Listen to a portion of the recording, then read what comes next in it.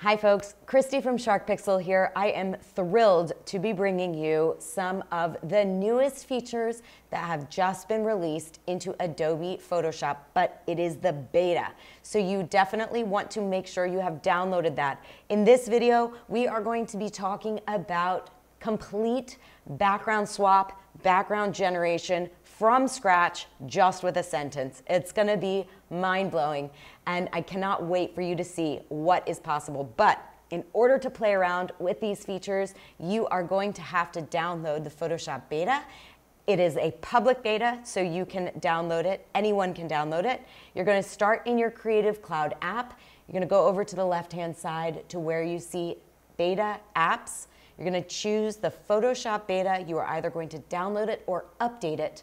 The version that you're looking for is 24.6. That is the version of the beta that you need in order to play around with all of these amazing new features.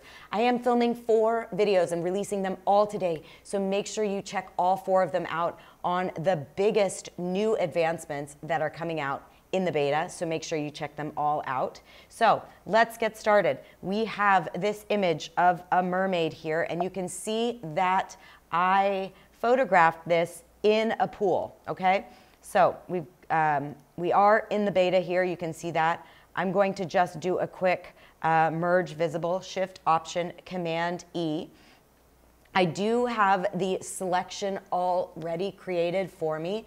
And what we're going to do now is we're going to come up to our contextual taskbar. Now, if you see this, if it's not pinned, it's going to get a little bit annoying because it's gonna follow your mouse around, and anywhere where you have a selection, it's gonna follow you around. So if you see this contextual taskbar, just go ahead, go into the 3 dots menu, and you're going to choose to pin the bar location. Okay, that's gonna keep it out of your way, keep it from bouncing around a little bit. If you don't see your contextual taskbar for any reason, you can go up into your window menu and you can scroll down to the bottom, and there you're gonna see your contextual taskbar. I was calling it contextual menu bar. Say that 5 times fast, but it is a taskbar instead.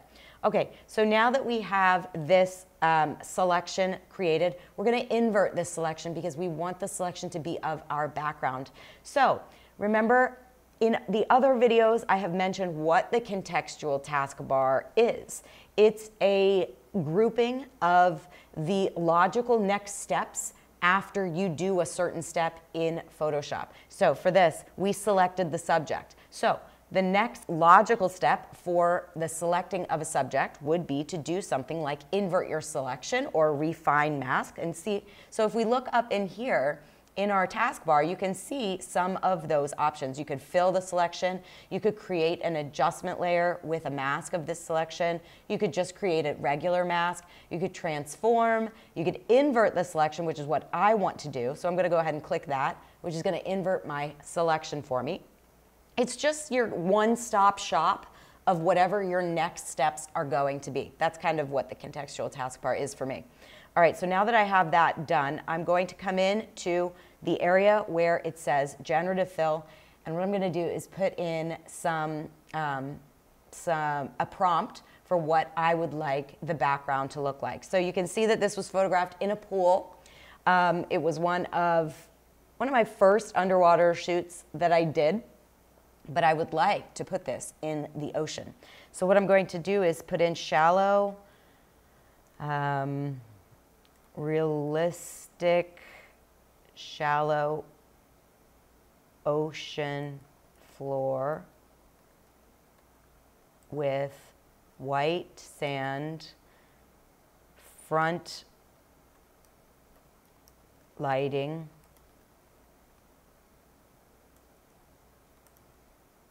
and ocean reflection on top. Okay, now that I have my prompt inputted, what I can do is go ahead and choose Generate, okay?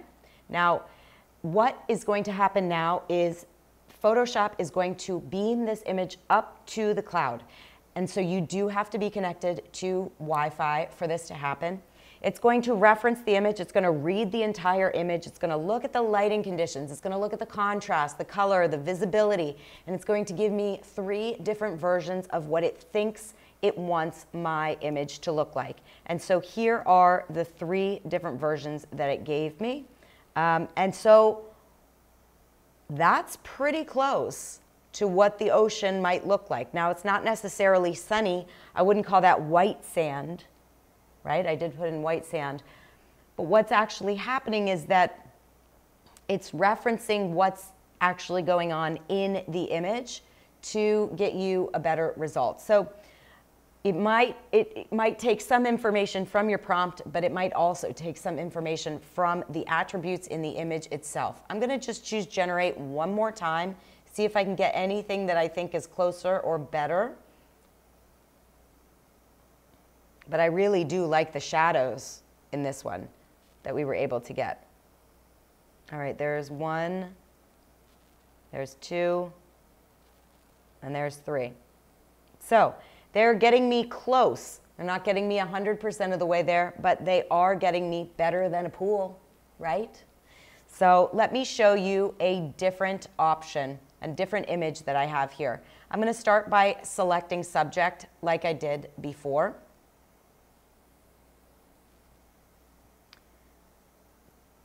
And now, again, what I would like to do is invert that selection so that it is the background, because we're going to be changing the background completely.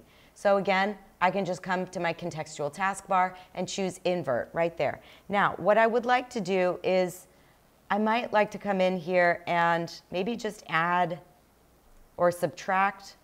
And I've got my object selection tool, so let's turn that off. So I have my lasso tool. I'm going to just subtract some of this grass from the selection. Okay, remember we have our background selected at the moment. Okay, so now that we have the background selected,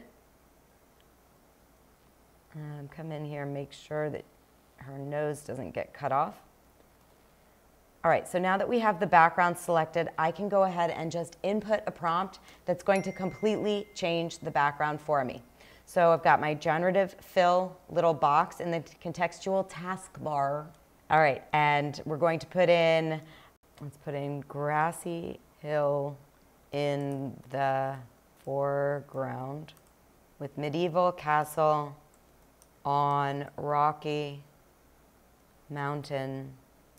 In the background, cloudy, stormy, ominous weather. And let's see what we got, okay? I'm gonna go ahead and choose generate. And so while this is going on, I'm gonna make sure that I let you know I'm releasing 4 videos today. If this is the first one that you're watching, go ahead and watch the other 3. They're all announcements on new features that Photoshop is announcing today. So you're going to want to check them all out. And go ahead and give me a little bit of a comment below on what your favorite new feature is. All right, so we've had our time to get the generation going, and this is looking good. I'm pretty happy with the 3 castles that I've gotten. I do see just one little thing here. I want to make sure that I clean up this area here where it blended the subject and the background together. So I'm going to go back to my original. I'm going to choose select subject. I'm going to go ahead and copy those pixels. I'll turn on my generative AI layer, and then I'm going to paste the initial select subject over the one. It was the edges that were getting a little bit wonky. Okay, so after we did that, I really love this castle that I see in the background. I think it looks really great, and I'm happy with those results. I would like to maybe come in to this area. I'm not exactly sure what this is. I can go ahead and put a lasso around that. I'm going to choose generative fill, but this is a promptless generative fill. And what that means is it's just going to remove whatever I find. So if I hit generative fill And then without putting in any prompt, I hit generate. It's going to go ahead and read the file over again, see what that is, and try and fix it. And so, yeah, I'm not exactly sure what that is in the background, but I would kind of like it removed. So let's see if that works. All right, and that looks good. While you are with me, I want to ask you to like and subscribe to this channel if you want to be one of the first people to know what's coming out in the next versions. Lastly, what I'm going to do is I'm just going to use my crop tool. I'm going to pull out the crop a little bit and work on this framing just a little bit. So we'll pull out that crop. I'm going to use my rectangular marquee tool, make a selection around this area here. I'm just going to choose Generative Fill and then choose Generate.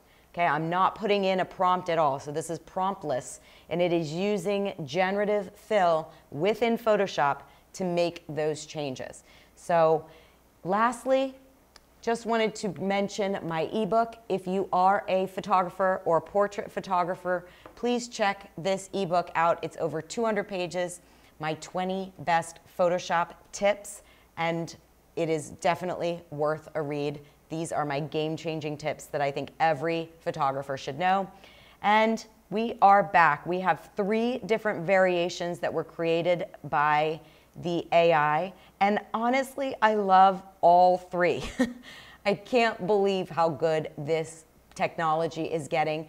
And it hasn't even been tweaked by all you great artists out there. The way that you can input your ideas of whether something was good or bad is up in your contextual taskbar right here. After you go through your 3 changes, we've got our 3 options here. You can change them, again, in the properties area, or you can change them up here in the contextual taskbar. All right? I think I like number 2. I think that gives good leading lines.